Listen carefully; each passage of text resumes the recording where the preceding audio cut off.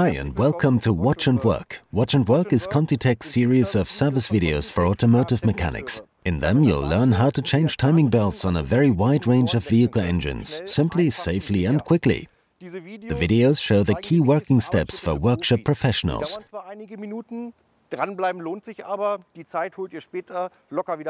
My name is Stefan Meyer and I'll show you a different vehicle engine in each video. Okay, let's get going.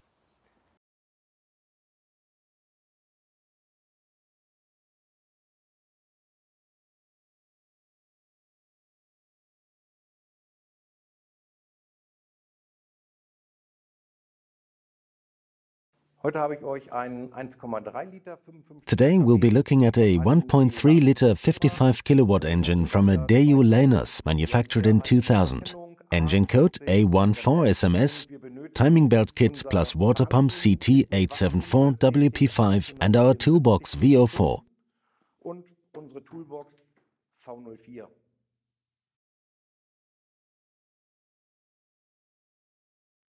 Before setting timings, remove the crankshaft sprocket and timing belt guard.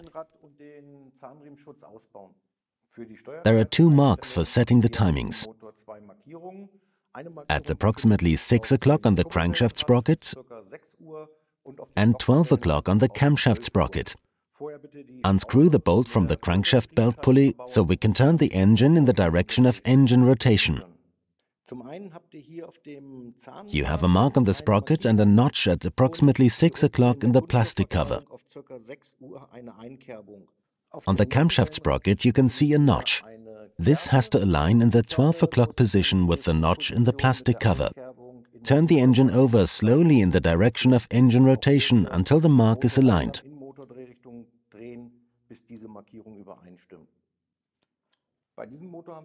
One special characteristic of this engine is that the timing belt is tensioned via the water pump.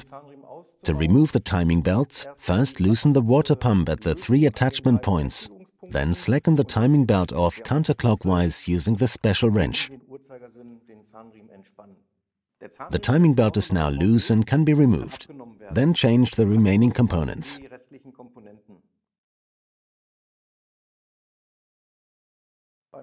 Take care when fitting the new tensioning pulley. We have a special fitting position. There is a lug here. This lug has to engage this notch in the engine. Okay, the components have now been changed. Next, place the timing belt around the drive. Starting with the crankshaft sprocket, continue counterclockwise until you finish with the belt around the tensioning pulley. Then tension the timing belt.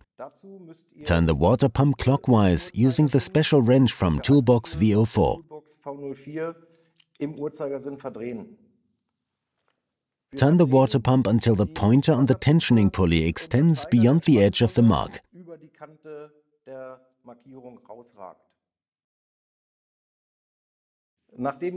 Once the timing belt has been over-tensioned, tighten the water pump again and turn the engine over twice in the direction of engine rotation and then reset the timing belt tension. The engine has been turned over twice. Now reset the timing belt tension.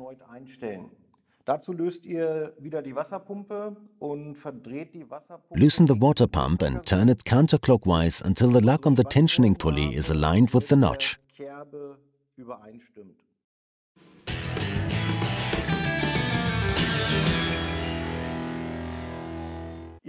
Why was it important to over-tension the belt initially? We are dealing with brand new rubber. The rubber teeth are new and first have to be made to conform to the belt pulley. By over-tensioning the belt, we pull the rubber teeth into the belt pulleys. This ensures that the rubber conforms to the belt pulleys to avoid later settling. The timing belt tension is correctly set. Tighten the water pump, turn the engine over again twice in the direction of engine rotation and check the timings and tension. Then reassemble the engine in reverse order.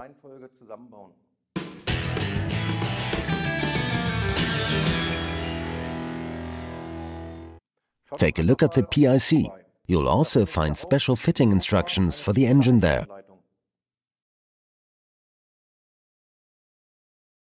Okay, almost done. Now you just have to check everything has been reassembled. Follow the manufacturer's specification, particularly when it comes to the Torx. Remember, gently does it. Don't forget our quality mark.